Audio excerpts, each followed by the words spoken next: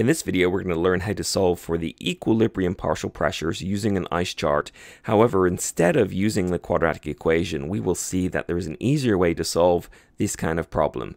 Keep a lookout for perfect squares. So we're going to have an equilibrium, and that is iodine gas is going to react with some chlorine gas and is going to form this mixed halogen compound here, this iodine monochloride, ICl. And we're given the equilibrium constant in terms of partial pressures is 81.9. That's at room temperature. And we're going to start off with some initial partial pressures. So if we start out with a partial pressure of everything, of the iodine, of the chlorine, and of the ICl, the iodine monochloride, if it all starts out at 0.1 atmospheres, and that's the initial pressure, what would the final partial pressures be? So we can set this up using an ice chart. So I love ice charts, so a little bit of fun. And actually, if you want to, you can go ahead and pause it, and you can go ahead and try and do it yourself. But this is a little bit tricky, so but if you're feeling brave, you can. Now, in an ice chart, we can use concentrations, we can use moles, or we can use partial pressures. So I'm going to use partial pressures.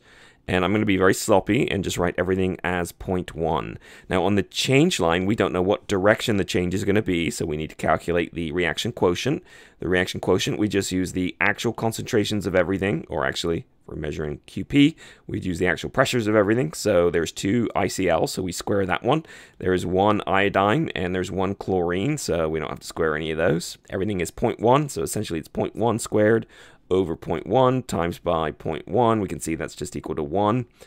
And how does that compare? That is much smaller than Kp. So it means that Qp's got to get bigger, and Qp's got to get bigger. That means that the concentration of ICl, or the pressure of ICl's got to go up, and the pressure of iodine and of chlorine has to go down. So in terms of the equilibrium, if we're making more ICl, that means that we are going from left to right. So our change then, we're going to be using up from the left, and we're going to be going to the right. And do you see my mistake? Yeah, I got the direction of change correct, but remember, I'm making 2 ICLs, so I have to put a 2 in front of my x there, because whatever I2 goes down by, ICL goes up by twice that value. At equilibrium, I can just add together the top and the middle line, so 0.1 minus x for each of those, and at the bottom here, this is 0.1 plus 2x. So at this point here, we can calculate the equilibrium constant. So Kp, pressure of ICl at equilibrium squared over the pressure of iodine times the pressure of chlorine at equilibrium.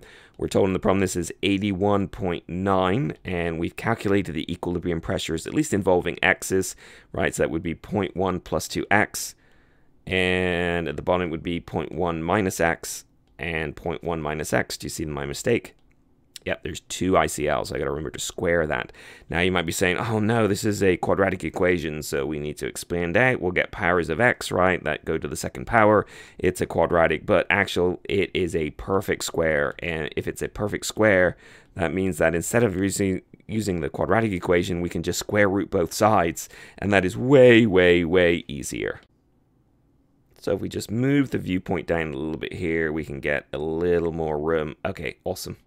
So when I'm using my perfect square, I can square root each side. And I got to square root each side, right, left and right. Otherwise, it is not going to give me an equal sign still. So the square root of 81.9 is something like 9.0499, right? That's probably a few more sig figs than I have.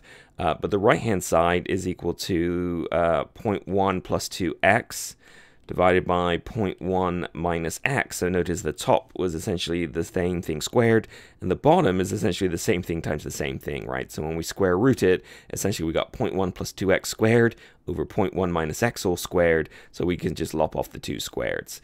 At this point here, we got to do a little bit of work, so we can kind of cross multiply and rearrange, so we get 9.0499 times by 0.1 minus x is equal to 0.1 plus 2x. And with a little bit of rearranging, right, and I'll leave the math for you. Maybe you can pause the video here and see if you get the same answer.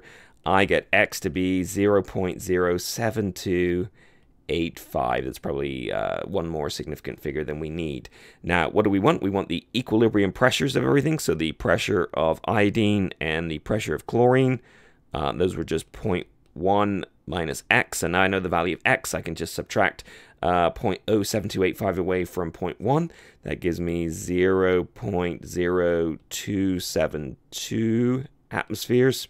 Again, I think I'm only given these to 3 decimal places, so that last 2 is a guard digit. And so that's at equilibrium, by the way. And the partial pressure of ICL, okay, that was 0.1 plus 2x. Again, if I plug in those values, what's plug mean? Plug in those values, I get something like 0.2457, and again, to 3 decimal places, 0.246, I guess. And those are pressures, so atmosphere. So at equilibrium, that's what we've got. So that was much easier than using the quadratic equation. So we should thank our lucky stars. All right, on to something else.